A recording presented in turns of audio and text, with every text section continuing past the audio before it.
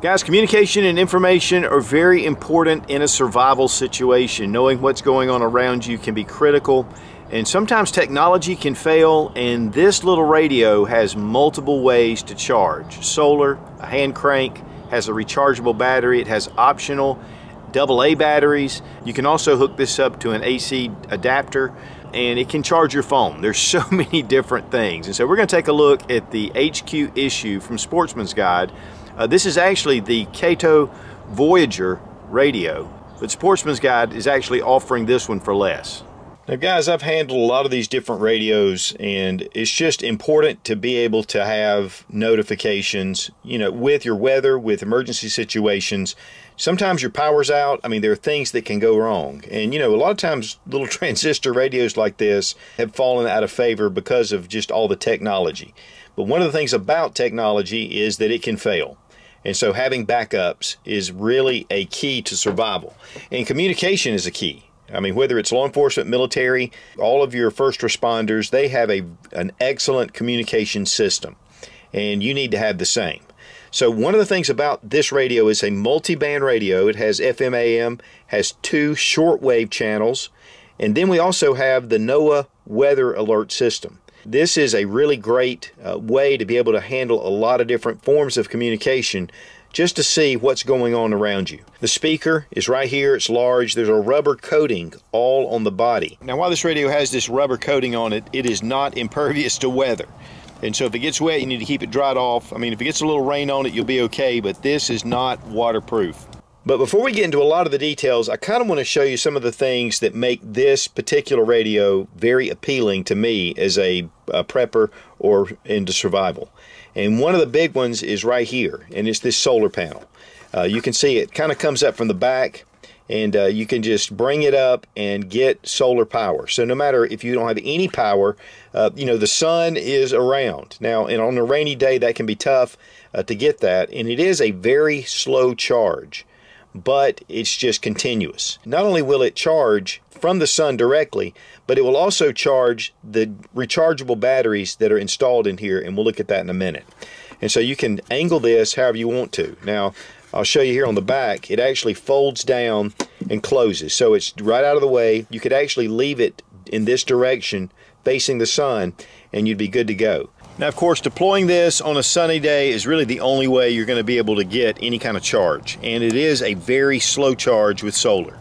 But you can adjust this to get as much sun as possible. And of course, it moves up and around.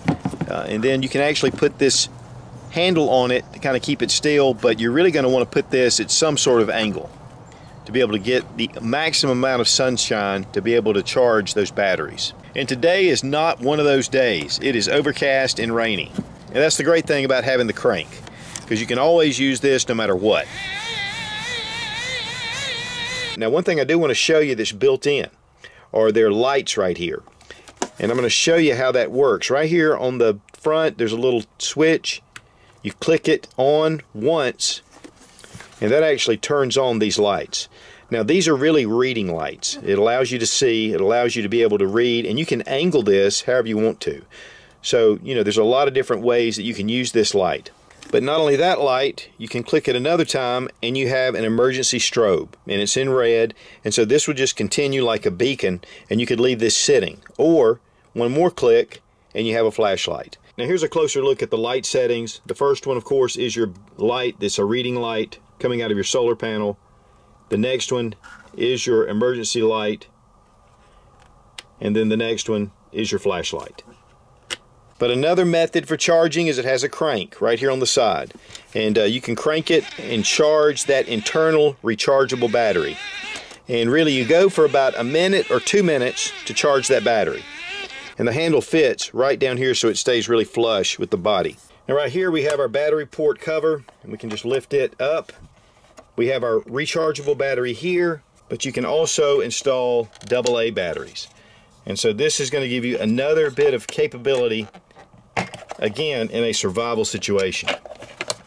You can use regular, Duracell or Energizer batteries. I always say to keep good, solid batteries, and honestly, over the years, Duracell has been the best for me. One thing you will notice, though, is when you first open this up, this little connector here for your rechargeable battery will be pulled out. And they recommend that you keep that out typically, unless you're using the radio. And then you just snap it right into place, and you're going to have that rechargeable battery. So there's a lot of redundancy here that I love. And yes, I should have left this strip underneath the battery so I could pull them out easier, but we'll get to that in a little bit. Now right here we have a small little rubber boot. We can pull that open, and this shows a USB port. You also have a charging port here. You can put in a USB charging cable right here and hook it up to a computer or to an outlet if you have a USB adapter. And then we also have the AC adapter right here. Now, one of the things they recommend is that you get the AC adapter that goes to the HQ issue radio. And you'll get that at Sportsman's Guide. And they also have an earphone port. This would be really important if you need to keep quiet, but you need to be able to listen to what's going on around you, and you can plug those in and listen. Now, one thing that I really like is that you have this USB. You can take your regular phone charger, plug it in. Right here you have your output on or off. And so to charge your phone, you need to put this in the on position. And now we're charging our phone.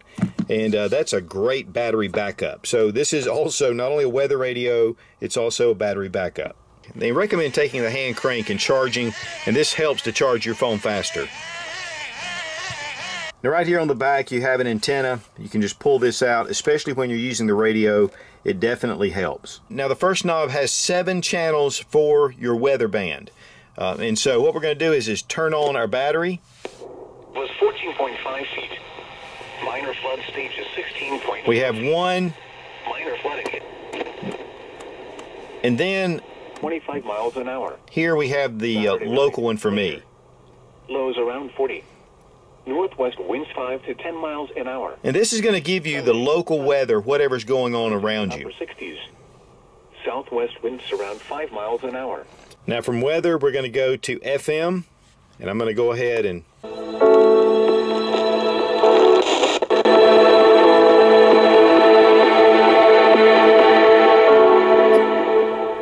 has a really good volume on it. It's coming in clear. I know it's all you've got to just be strong. Staring at a stop sign. Mar is one of the women that won in the people when he regathers them. So we have quite a few different stations we can turn to. Then we have AM. Employment is at the lowest point in about 5 decades. Now, one thing about AM is that you need to make sure you have a clear line of sight. The better you can get the antenna up to a window or get it outside, the easier it is going to be able to pick up. The stock market was doing so well, and that indication doing so well is proof. Then we have shortwave, and we have 2 different stations, and shortwave is all over the world. And sometimes it can be more difficult to find out what's going on. But you can just tune it, and then you have a second channel as well for shortwave. And it has each one of the bands marked AM, FM, shortwave 1, shortwave 2. So you have a knob here for your battery, you have a knob for your solar, the crank, or your DC power, and then you have a setting for your weather alert. And you can take this, turn it off, put it on weather, and then if there's ever a weather alert, this will come on and it will let you know. They recommend actually plugging this into an outlet, and then you can just leave it, keep it on the weather alert, and then the local station and the channel 7 for me. And then if there's ever any kind of emergency weather alert, this will come on automatically and it will announce it. And so I think that too is a really cool feature, because sometimes you're not paying attention, sometimes you're busy, and you don't even realize that bad weather is around.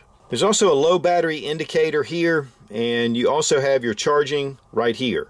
And so if you've got something charging, it's going to come up and it'll show. And then, of course, when you're on high, the battery will show in green. Of course, right here is where you find your stations, and then you have your volume right here.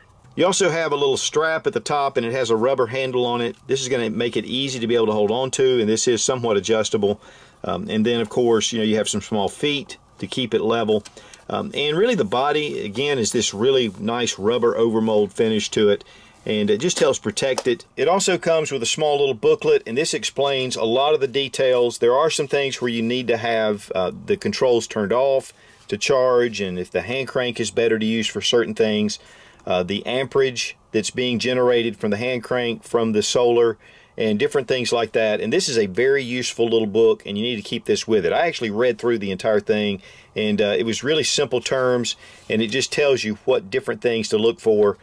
So, you know, it's a very concise little instruction manual. Overall, this is a really nice little weather radio. Now, on the Sportsman's Guide website, I believe these run $44.99, and then if you're part of their buying club, it's around $40, $40.29, I think, or something like that, or $40.50. So you can go to the Sportsman's Guide website, and in fact, you can go and just put Sootch in the search, or Sensible Prepper, and a page will show up that has the top 40 items that we, again, either recommend or that we're currently testing.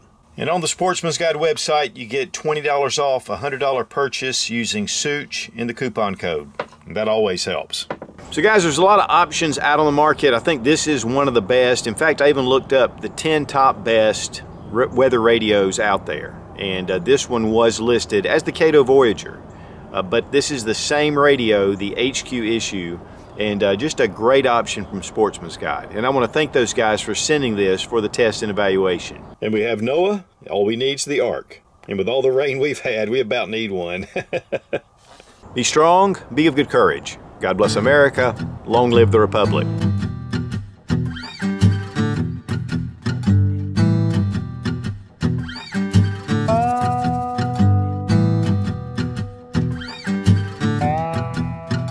Now right here is a chart. Okay. It's just a really cool, very well done little. Okay. Just a. Okay.